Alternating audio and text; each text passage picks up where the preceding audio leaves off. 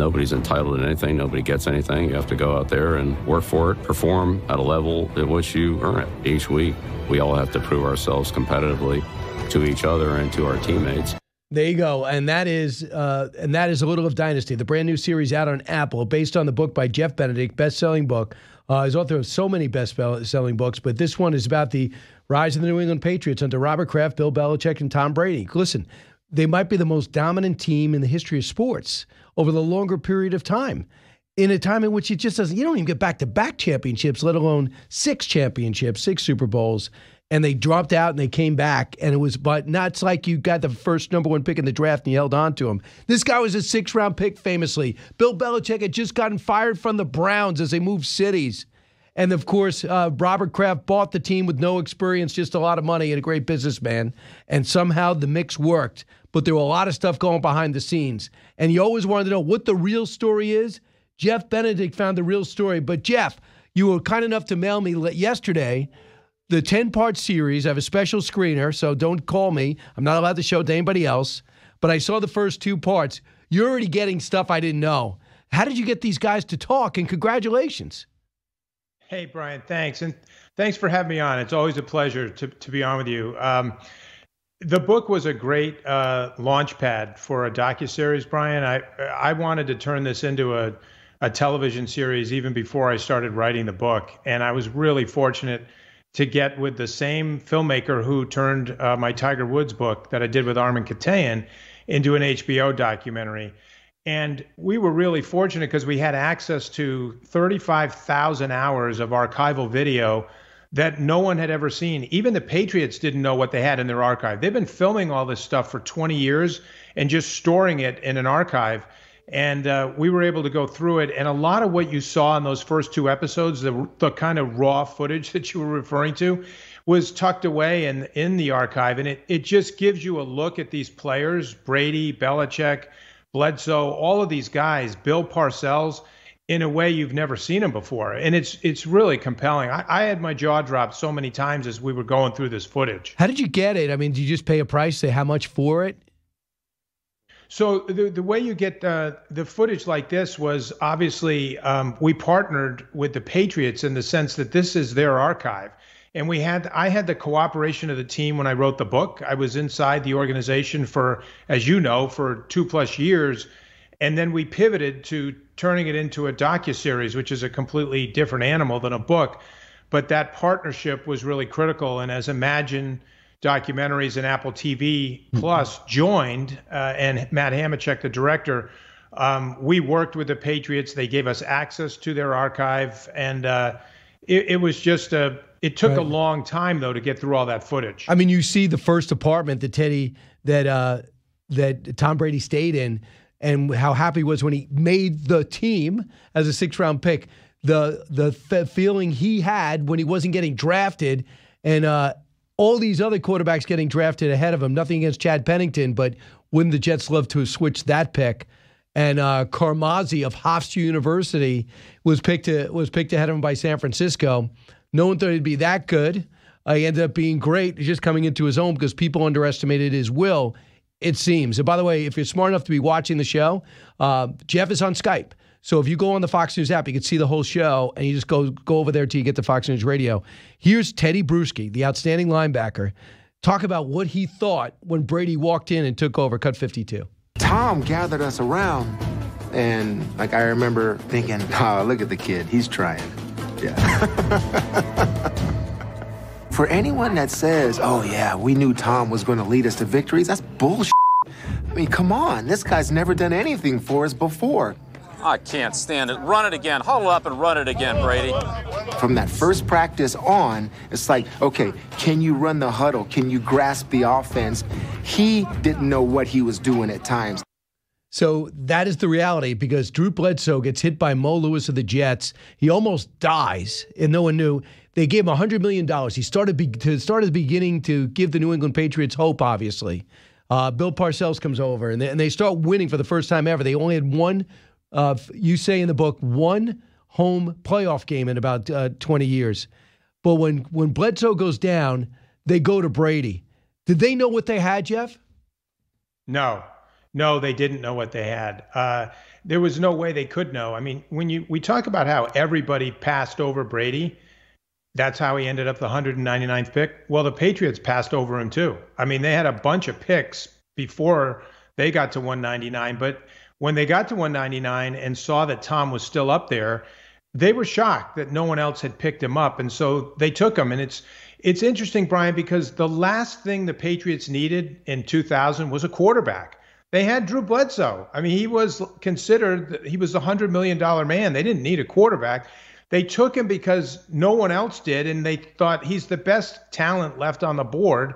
We'll see what happens. When Drew went down, I think by the time Drew went down, Bill realized there was something different about Tom Brady. He certainly couldn't have foreseen what was going to happen, but he really wanted Tom in there. And at the beginning of that season, Brian, what's really interesting is the beginning of that season, Bill actually told Robert Kraft that if he was going to put the player in that he thought he should at quarterback, he'd be playing Tom. But he couldn't do that because Drew was a $100 million guy. But then 2 games in, Drew gets hurt. He has no choice. He puts Tom in. The real issue was, well, what happens when Drew comes back and he's medically cleared? And you know, because you watched the first 2 episodes, that's what that drama is all about. Bill Belichick makes arguably one of the gutsiest calls in the history of the NFL to stick with Brady, the unproven guy, and it panned out. And the fact that Kraft let him do that, there aren't many owners that would have had the backbone to allow their head coach to do something like that and stand behind him. And, you know, because you mentioned in the book that Drew Bledsoe said, I met with Kraft. I said, what can you do about this? If I make this move, it's not going to make either of us happy. It's going to get me out with the coach, and then the coach is going to be mad that I do it, even though he pays his salary. So Belichick and Brady were working together. Here's how they describe their relationship. Cut 53. Tom understood his role on and off the field, how to help the team. He prepared extremely hard individually on his fundamentals, his techniques. Tom, I feel like, got the best out of me because he was so well prepared that I felt like I had to keep up with his preparation. I think Coach saw something in me that he could work with. We had quarterback school, and there was me and Coach Belichick. We'd sit in there, and we just were football junkies from morning, noon, night. That's all we did was talk about football. I loved working with Tom every day, seeing the game through the quarterback's eyes and understanding what he saw. I think those are things that helped me be a better coach. Coach Belichick taught me so much. I could not be the player I was without him. So they're saying that now. But when they were going through it, Robert Kraft is not appreciated enough about how he kept those two working together because there was a fracture there. Without giving away the series, since you bring us behind the scenes, what could you tell us? So, good question. And let me just say one thing about the clip you just played, Brian. Tom used the word junkie. He said, Bill and I, were football junkies. Junkies are addicts. We think of that usually in terms of drugs. They're football junkies. They were literally addicted to football and winning. And that's one of the key reasons why they were so unbeatable together, Bill and Tom. They were an unbeatable pair. And so in comes the Robert Kraft situation for your question.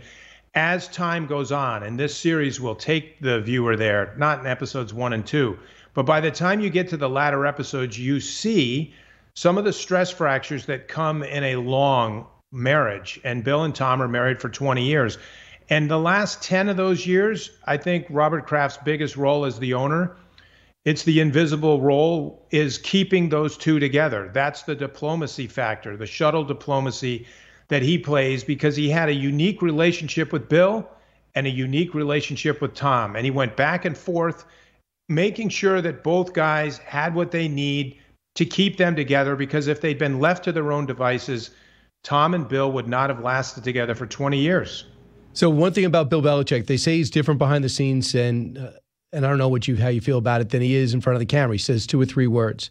But evidently, he's not the most wordy guy when it comes to players, and it's a brutal business. If you're done, even if you won 3 Super Bowls, you're cut if you're not good enough, or I get somebody in cheaper. One thing that seemed to work is he treated Tom Brady worse, equal, if not worse than everybody else. And that, in a way, helped Brady be one of the guys, didn't it? Well, it helped a lot of things. You know, think about it, Brian, because I know you're a big consumer of sports. If you ask yourself a real honest question, how many star quarterbacks. I'm not talking about rank and file, but look at the big names: Aaron Rodgers, Peyton Manning, Dan Marino, John Elway, Russell Wilson with his own suite and his own play. It's amazing as compared to what Brady got. Go ahead. Sorry. Yeah, but if you look at the guys I just listed, how many of them do you think would have been able to do what Tom did, and in terms of submerging his ego, taking that kind of I'll call it punishment, but I mean, Bill rode him harder than anybody else on the team. The greater Tom became, the harder Bill rode him. And all of the other players got in line because the star was in line. I mean, it's kind of hard to step out and say, hey, when Tom Brady is taking it, when Randy Moss comes to New England in 2007 and goes to his first team meeting and sees Bill Belichick tearing into Tom Brady, you can't help but just drop your jaw and go, wow. I mean, I guess if Tom has to do that, we're all signing up for this. It was what allowed Bill's coaching style to do what it did for that team. That's why it's the pair of them.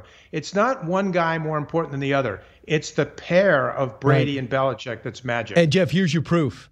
Mac Jones melted. He came out more highly touted than Brady. Mac Jones coming out of Alabama, great friends, Nick Saban, him, great quarterback. He just got worse and worse and worse. And now you have, when Belichick walks into Cleveland in their last years, Bertie Kosar is a local legend, but born in Ohio, wants to play for the Browns. And he comes in and goes, yeah, his skills have waned. Let's cut him. Cuts him without a backup. And now the team starts losing. He had to have armed guards on his block. So he walks in and goes, oh, Drew Bledsoe, $100 million, future of the franchise? I think the other guy's better. I'm just playing him. I don't care. So it's such an interesting mindset. It is, and it sounds ruthless, and actually, Brian, it is. It is ruthless, and it's cold-blooded, but this is the NFL. It is the most competitive. It's the most competitive team sport in America, and at the end of the day, we measure success by one thing. Do you win?